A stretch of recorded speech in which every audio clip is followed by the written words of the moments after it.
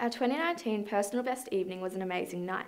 We had the opportunity to present the projects we had been working on for the last 2 terms, although there were a lot more than just the ones shown on the presentation evening. There was so much work that went into these projects. It started in term 1 and no one had a clue what they would do. Personally, I knew I wanted to create something to do with the environment, so after a bit of thinking, I decided to create a paper tree. My tree represented habitat destruction and was basically a giant metaphor. I chose this because I felt it sent a good message and had a lot of meaning to it. When presenting our projects, you could see that nothing was the same and all of them impossible to compare. When asked which ones I thought was the best, I had no answer. All of these projects were so different and so amazing and even better to present.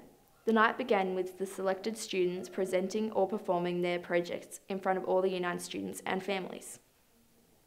The night then continued with all our families and friends roaming the United area and having a look at all the projects we had created. Overall, the night felt like a complete success and was extremely entertaining to show off.